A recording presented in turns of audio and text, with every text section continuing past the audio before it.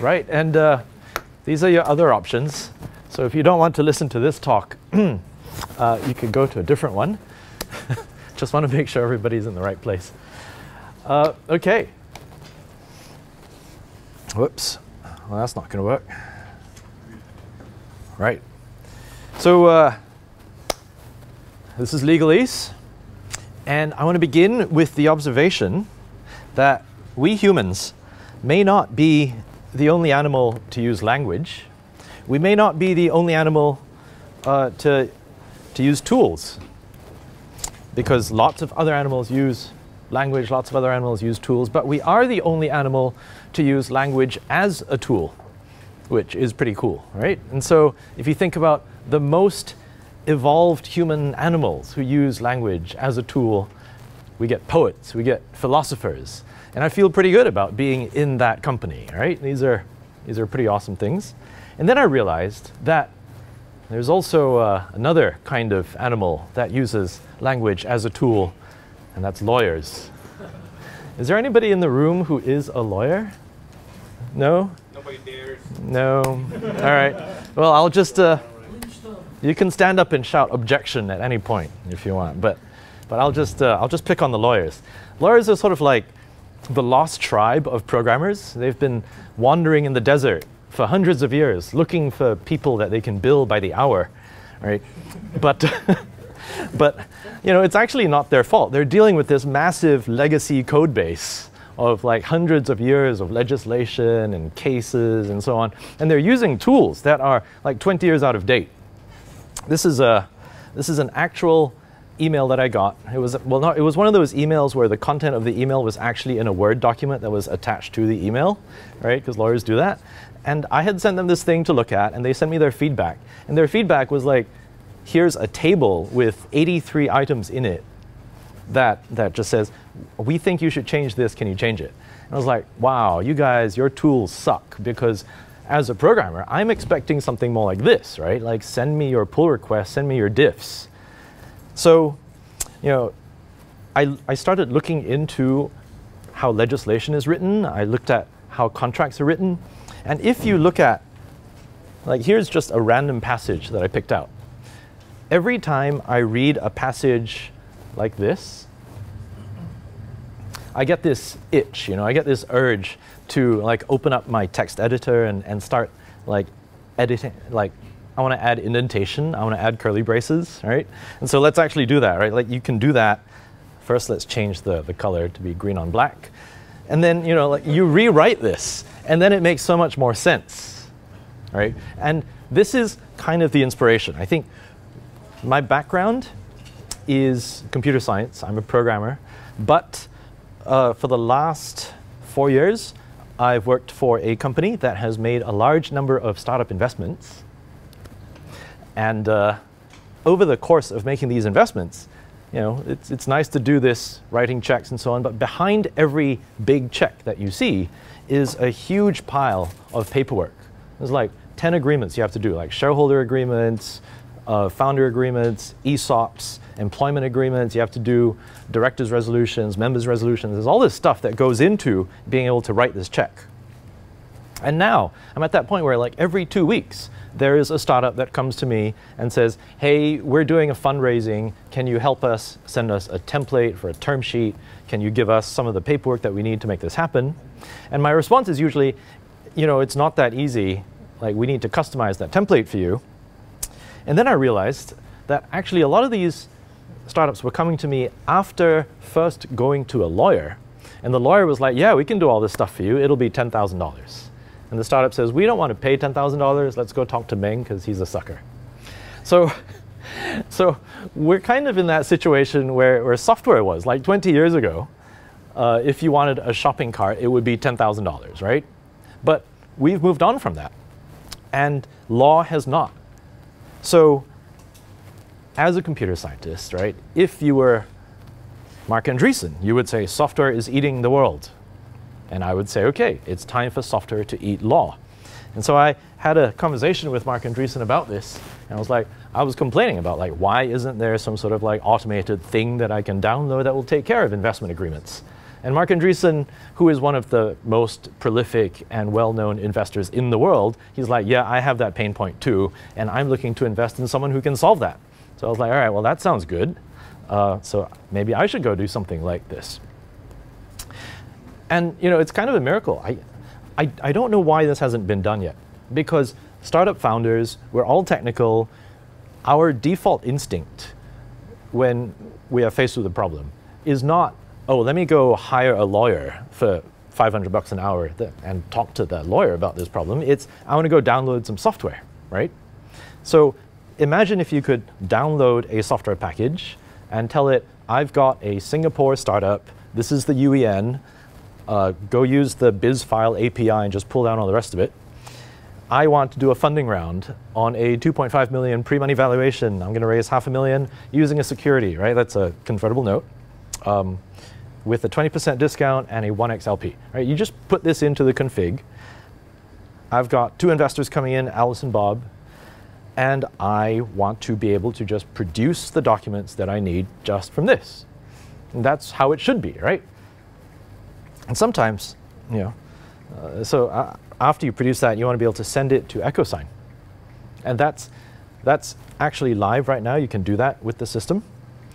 Now, sometimes what happens is you send out the document in EchoSign, and the other side actually reads it. And they're like, oh, we don't want to use a convertible note. We would prefer to use this thing called a safe. Now, if you got that back, and if you were dealing with a lawyer, you would go to your lawyer and you would say, I know I just paid you to do $2,000 worth of work. We need to throw that away, and we need to do another $2,000 on the safe. And the lawyer would be like, no problem. It will take another 2 weeks. So in this system, you would just go and change that, right? And then you would recompile, and then you would get your safe. And then if you want to change from a safe to a series seed, you would change that, and then you would recompile, and then you would get a series seed. So this is how we can automate a lot of what happens in law. So let me run through a real-life case study. This is something that actually happened 2 weeks ago. So we've been eating our own dog food, and we flew a bunch of people to Singapore to attend FOSSASIA. And we immediately came into this problem where how do you do expense reimbursement for airfare, right? This is a classic, now we have a company, now we have to worry about reimbursements. Now, because we are an early adopter, embracer of fintech, we don't have a bank account. And if you don't have a bank account, how do you pay someone? So you do reimbursements, like you add another layer of indirection. Anuj bought a plane ticket, and I paid Anuj, and now the company has to pay me, right? And by the way, I paid Anuj using Bitcoin because I'm cool. So the problem is the company is not going to be able to pay me Bitcoin, right? Instead, the company could pay me in the form of debt. The company issues me debt and says the company owes me this much, and one day either I will get paid back the money or I will get stock in the company. And this is called a convertible note. This is a standard investment instrument. Usually you would use it for like $100,000 to $1 million financing. And here I'm using it for 1 Bitcoin. Because I can, right? Because legalese has reduced the friction so much that it produces all the paperwork that's needed to do the round. It actually does the round. All I have to do is sign it, and it took me 10 minutes, start to finish. In fact, there was one time when we had to do 2 airfares, and so we did 2 rounds on the same day. And this is not something that you can usually do, right? Usually a convertible note financing takes months. You do it for like $500,000, and here we are being able to do this with practically no friction. So the bigger idea is that if you look at a contract actually looks a lot like a program. Except lawyers don't really know this, right? When I read a contract, there's a paragraph that says, in the event there is a next round fundraising, right? Or in the event this happens or that happens. I read that as like, oh, what you've got there is an event-driven, reactive callback, right? But they don't think of it that way. So I think it's possible to turn a lot of legal concepts into programming concepts. We can show them how to use Git. We can show them how to do all these things that we take for granted, and they're still stuck in like using WordPerfect. So one of the other things that you could do with this is you could say it's not just a template, right? Filling in a template is kind of easy, but if you start expressing more complex ideas in code, then you can build a compiler that will compile your legal contract into English. And this is called the isomorphism challenge.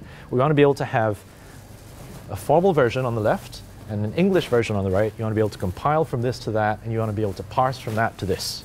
So that would be a really nice challenge. We're working on that today. And once you can do that, here's something that you can't do with an English contract, right? Imagine you write your contract in this programming language, and then you try to compile it. And the compiler tells you, sorry, you can't do that, because if you did that, you would be breaking the law. So these are just two examples of like, clause 3.1 says that this is going to happen. And then clause 3.2 or clause 6.2 says that's going to happen. These two things can't both happen. You have a bug. Or further down, it'll say, like, the Companies Act specifies that you have to do this, but your workflow doesn't say you do that, so don't do that, right? You have a bug. So this is the sort of thing that, if there were any lawyers in the room, I think would make them quake in fear, but they're too busy billing clients right now, so they're not going to do that. But this is, this is the world that we live in, right? We've got Watson has gone to med school and has learned medicine. We live in a world where cars can drive themselves, where Go can beat the best human player, right? And so bringing AI to law is just going to be a simple matter of programming. But this is not just the sort of thing where you can sit down and start hacking out a website, right? There's actually about 30 years of fairly sophisticated research in computational linguistics, formal methods, legal formalization. This is actually from somebody else's paper, but you've heard of the lambda calculus. There's also the deontic calculus, the modal calculus. These ideas all come into play. So I've got 4 major challenges that we're dealing with right now. One is to design and implement the domain-specific language that will allow us to represent contracts. And if you can say that a person, right? If a person knows that something's going to happen, then at this time they must do something, right? So this is the sort of thing that we need help with. We want to build the compiler that will do model checking and formal verification. We want to write the natural language generator that will produce output in English, but not just English, right? Imagine being able to have Bahasa and Thai and Vietnamese contracts that are all provably identical. And we want to output this stuff to Ethereum, because if you can express all this stuff, then we can just say, okay, well, when this happens, let that happen. I don't need to sign anything. Please stop asking me to sign things on paper and then scan it to you. I just give my approval once, and Ethereum takes care of the rest. So we want to be able to compile to smart contracts. So why am I talking about this at FOSSASIA? This is an open source project. It's actually more than one open source project, because the language is going to be open, the compiler is going to be open, the contracts that are written in this language should be open. They're going to be licensed under Creative Commons, or actually maybe I think they're going to be licensed under like GPL or MIT. I actually don't know, because the content is code and the code is content. So you tell me which is appropriate. But the idea is that the way programmers work and the way we think is like superior to the way lawyers work and the way lawyers think. So if we can bring the same dynamics that we're used to in open source to the world of law, then we can obsolete this entire profession, really, because they're like a team of programmers paid by the hour to reinvent the wheel. And I think we have ideas about how that could be improved. So where is this going? It's possible that in the future there will be a sort of GitHub for legal contracts. The next time you need to get something done, like your startup needs to get funded, or you need to hire an employee or give them an ESOP, or even like a freelance service contract, instead of going to a lawyer, you just download something. So these are the 4 challenges that I've got right now. If you would like to help out, we have a mailing list and a website. You can also contact me on Twitter, and I will be around for the weekend. You can also look for people wearing Legalese t-shirts. So that's it. I don't know how much time I have. We could do questions, or... Yeah, you could do questions. We have about 5 minutes. 5 minutes, okay. Anybody want to say anything? Yeah, in the back. So you're hinting that you actually have a startup for doing this, right? Yeah. So if you're making this as open source and it's being given away free, what is your way of making money from this, considering what you're doing is basically putting a gun to the head of the entire legal industry? Yeah. So a number of law firms have actually volunteered to help. They said, we want to contribute templates to the system. We want to help you guys make this happen. And I said, why would you want to do that? And they said, well, we want to be on the right side of this disruption. We see that the disruption is going to happen, but there's going to be a substantial number of people out there who will, even at the end of this whole process, they will want to get some law firm to bless what has occurred, right? Because clients don't feel secure unless they've paid money to be told that everything's going to be okay, right? And the law firms that are sort of forward-looking said, look, if we're the law firms that contribute all of the templates and the libraries, then those clients are going to come to us. So that's one way of answering the question. Another way is, like MySQL was worth $1 billion, right? So just because you're open source doesn't mean you're not going to be able to make money or be worth something. Like OpenTable right now, their approach to making money is we're just going to charge $1 for every reservation. But they don't care if it's like a fancy restaurant or a cheap restaurant. It's just $1 per reservation, and that's it. So maybe we could charge $1 per signature. And if everybody in the world is using this, that's OK. Right? That's enough money. In fact, there's one very specific revenue source that we just found, which is once you've generated all the PDFs and you send them to the other side, and the other side sends you comments, at that point, you're like, oh, I need to edit this. Can I get this in Microsoft Word format? And we're like, no, don't edit this in Microsoft Word format. Go to GitHub, fork the repository, send us a pull request. But if you're not able to do that, then we'll sell you the Word doc for like $1 a page. So that could make money too, right? There's actually like a whole list of ways that we've thought about making money. And we will try them all, I hope. Yes? Actually, three questions or three issues with the whole thing that I have. First is the question of liability. Yes. Second is the reason we buy insurance is not because we expect to die every day, just that in case that happens. So the reason you go to a doctor is the same, is not because you think you have a common cold and you can treat it, because if there's something else wrong, you can catch it. That's the reason you go to a lawyer also. Peace of mind, you can say. That's right. And the third is the issue with software, when there's a bug, then it means that one is affected.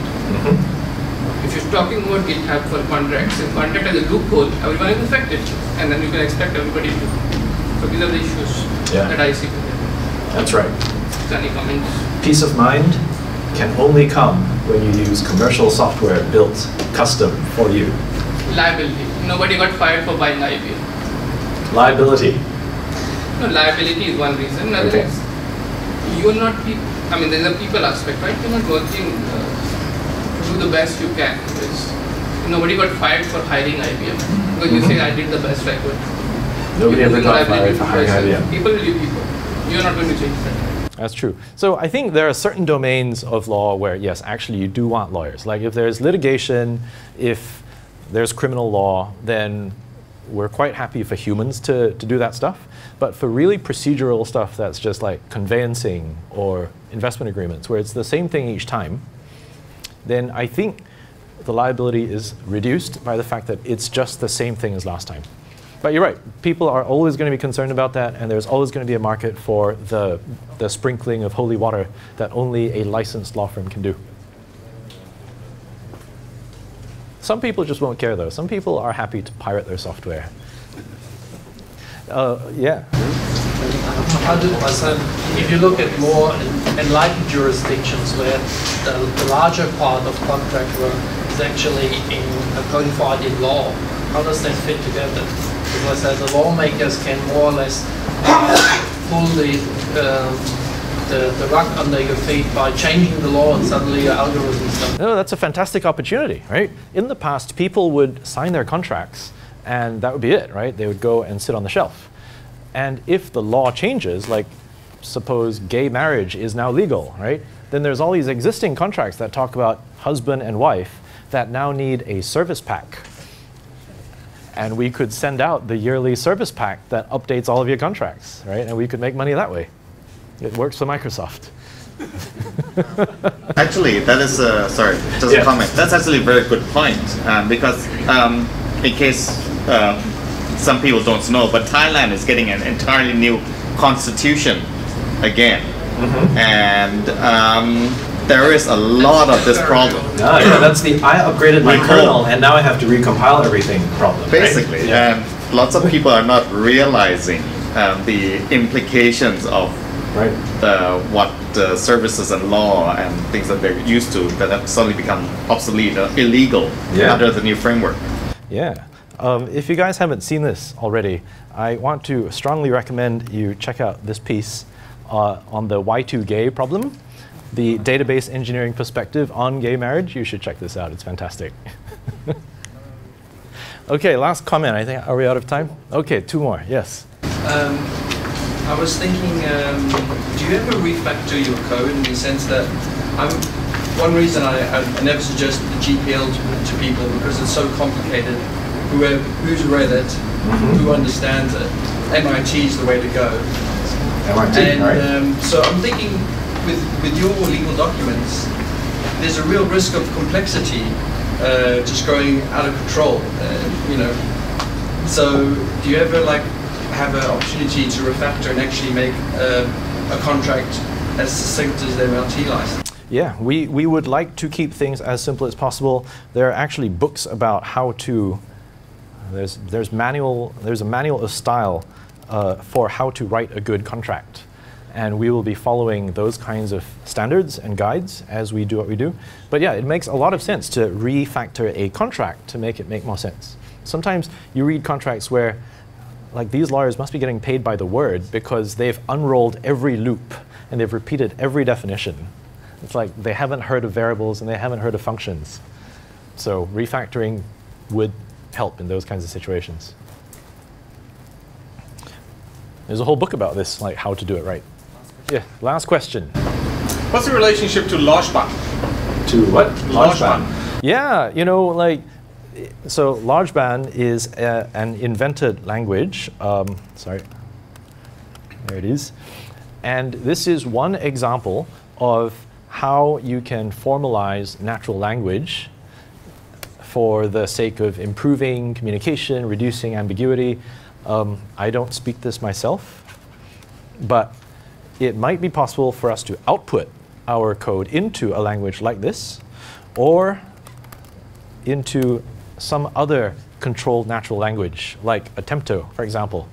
This is a formal language that is readable as English. So this could be one output target for us, and then we run an optimizer, and then it turns into something that a lawyer can read. Okay, so that's it. We're out of time. Justin? Thank you very much.